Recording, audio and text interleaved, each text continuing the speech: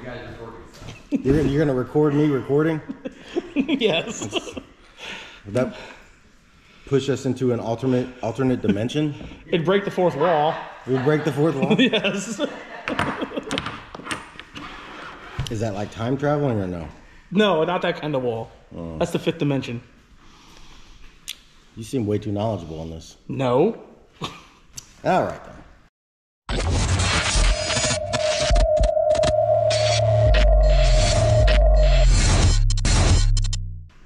Hello, welcome to On the Brink.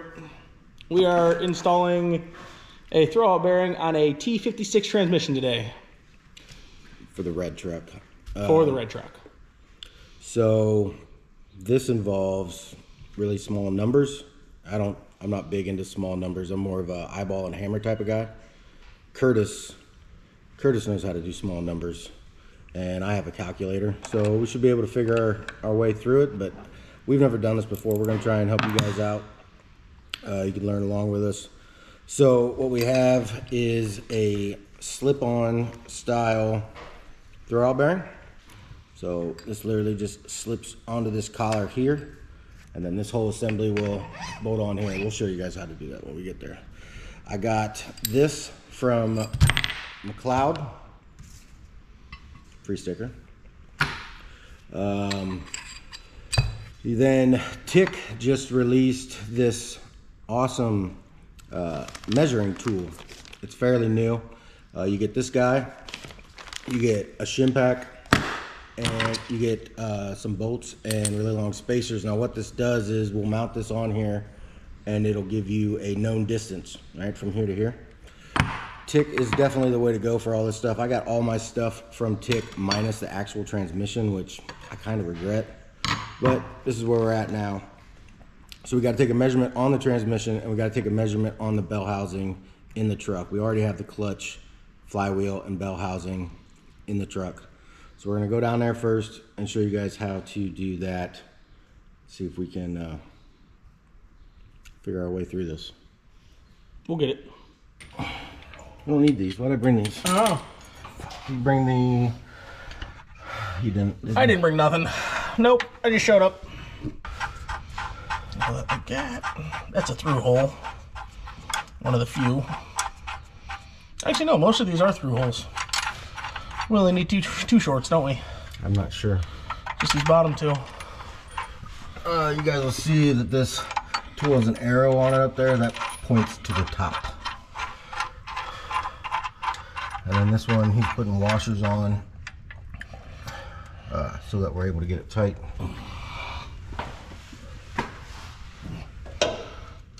Really? What? That's the tool you're going to use? Yeah, why not? You said it didn't need to be very tight. Alright. Then we zero. And then measure.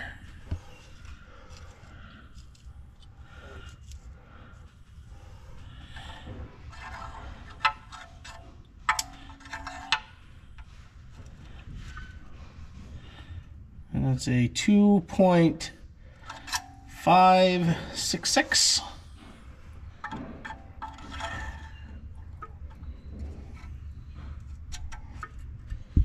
Is a 2.574.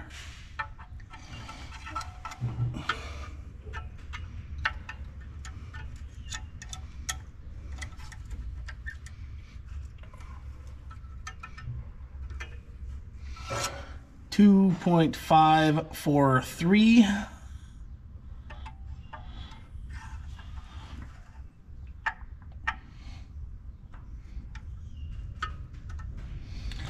$2.572.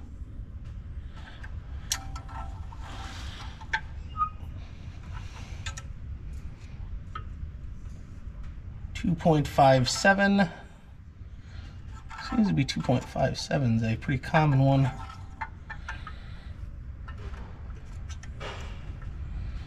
$2.568.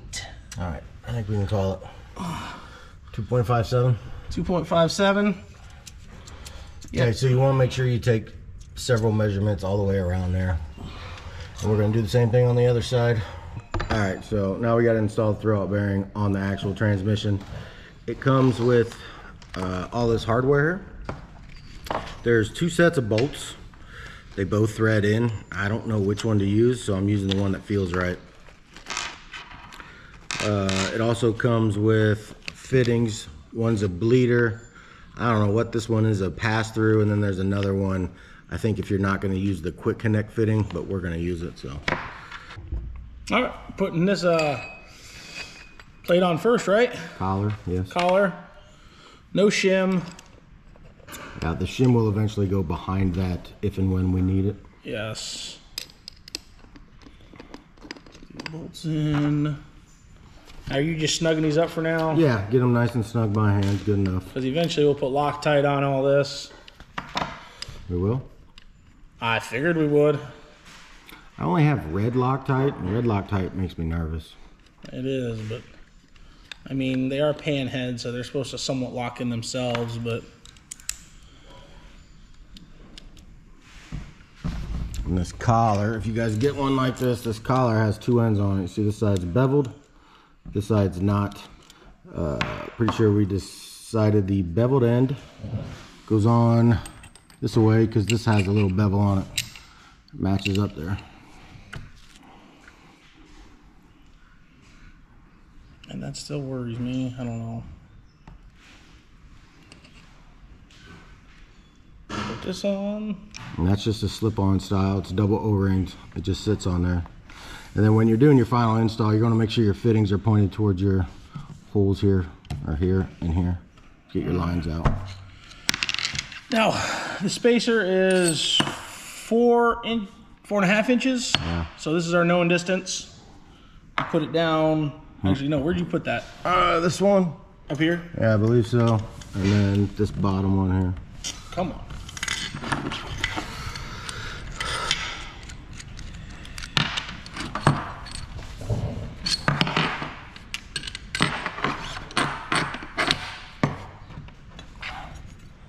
Arrow goes up again.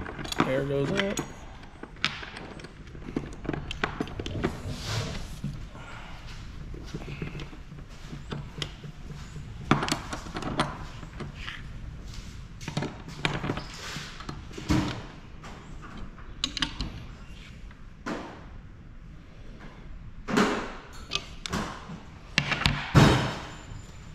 All right, then we take a measurement again to get the measurement of this, make sure everything's back. Was it at 0? Yeah.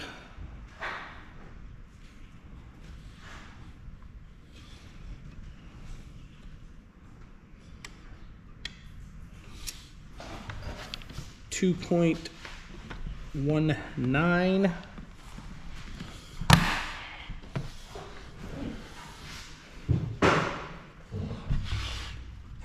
2.2.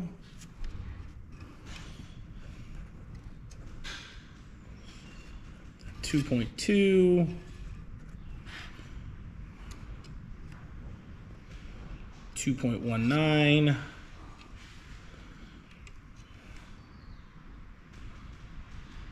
2.19. So we're looking at about 2.19 at its shortest. Don't you add those together? You have to subtract the difference. You have to subtract them. Subtract the difference. And that gives you your gap in there. So we can't shim this out. Okay, so we have issues. Spoiler alert. So the way this thing comes with stuff I don't think you have to use. So we got this, which is like a shim, but it's really thick. I'm not gonna use that. So this is what bolts to the transmission. And then it came with this collar, which I showed you earlier. But when we use that collar to get our measurements, we're way too close. So shimming it does not help us. It makes it worse. This part of the throwout bearing here, see that? This screws in and out. It's like an adjustment screw. So what we're gonna do now is Option one was machine this down. We're not going to do that at this point in time. We're going to screw this out. Well, first of all, we're going to put a shim in. Curtis wants to put the biggest one in. So we're going to put in the 125 thousandths in. Then we're going to put this on and then turn it to where our numbers are what they need to be. And I'm just hoping that's correct, right? So why else would this screw like that? The only issue is there's really nothing to hold this in place, except the lines will keep it from moving to a degree. I don't feel great about it, but looks like this is the way we're going. There you go, Curtis. All right. I have confidence in it. You can't even speak. I can too. Now this.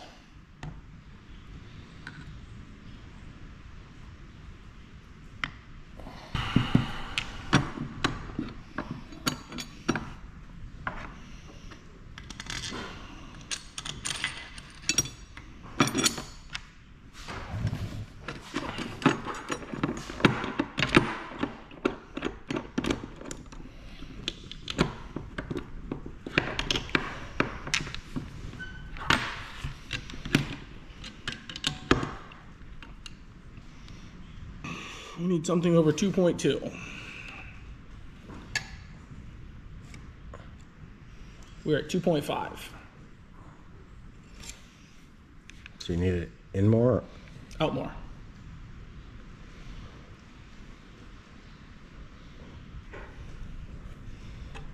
Roughly what, one rotation?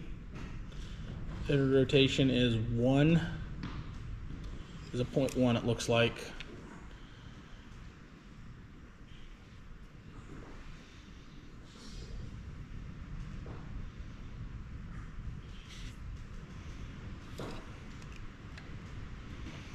.38.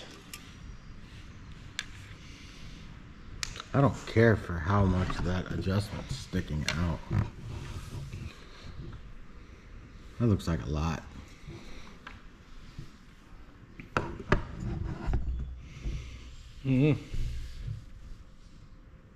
That's where you're saying that's where you want it? We gotta do the math. See where we need it. Where's that? What's the number? It would be a 2.38.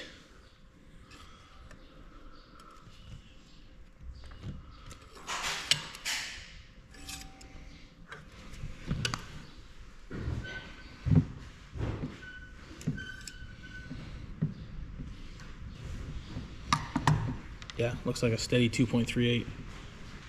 0.2. That's the 200 thousandths. All right, let's do a little recap here, because I feel like you guys pretty much just watch us fumble around, which I do understand is on point with our channel, but this video was supposed to kind of maybe help somebody a little bit.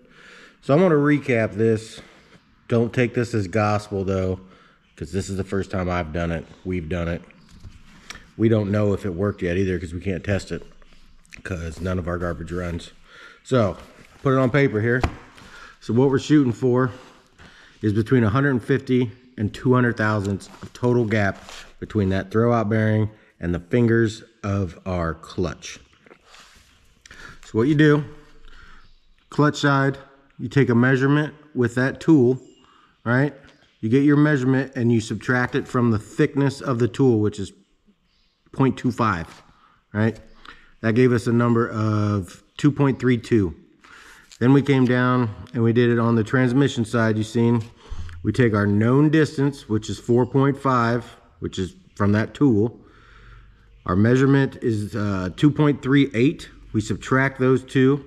We got 2.12. You then take that number and you subtract them, which gives you your distance there. We are right at 200 thousandths. So we called it good, A, because I don't really know what we're doing all that much, and B, the other thing is to think about them fingers on that clutch. When you see this under there, when as the clutch wears, they will pull out. some, right? So in my mind, it's good to be toward the top side of, you know, the specifications we're allowed for our distance, because it will eventually get closer. So we are calling that good. We'll find out, I don't know, shortly when we get this thing running, how well it worked. I still got to talk about a clutch pedal stop, which I'm not sure how I'm going to make that yet. But yeah, that's it for this video. All right, so until next time, we'll see you guys in the future.